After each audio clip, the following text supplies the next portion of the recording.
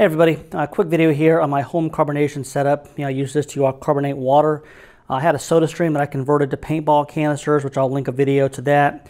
That worked okay, but you still have to refill the the cans, and they're small, they don't last very long. So my new setup here, I've had about 3 years. Got a 20-pound CO2 tank from a CO2 distributor, and got the regulator and everything from them as well.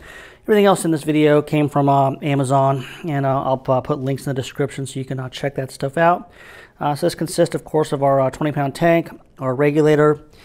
I think that's called an injection nozzle, the hose. That all, like, home brewing stuff for beers, what that stuff's actually sold under, but I will, like I said, link it in the description.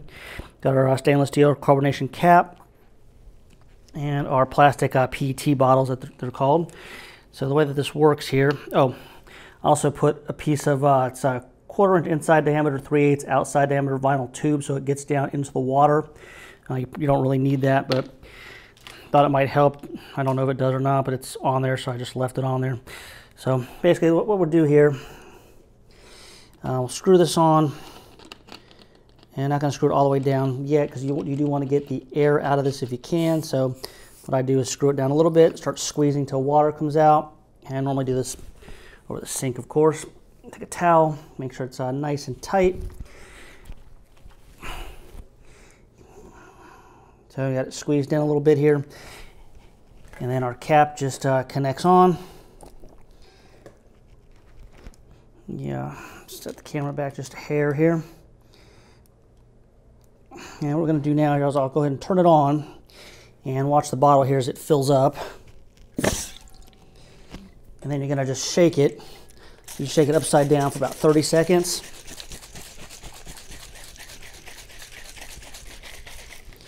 All right, it should be nice and carbonated. So we're going to turn our tank off, disconnect our injector.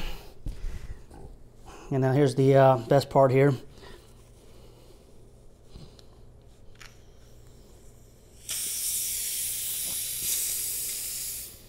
There's our carbonated water. And let me go ahead and take the carbonation cap all the way off here. And of course from here you can put your flavors in, or whatever you want to do. Just check this out. I'm going to pour the carbonated water here. Here it's sizzling.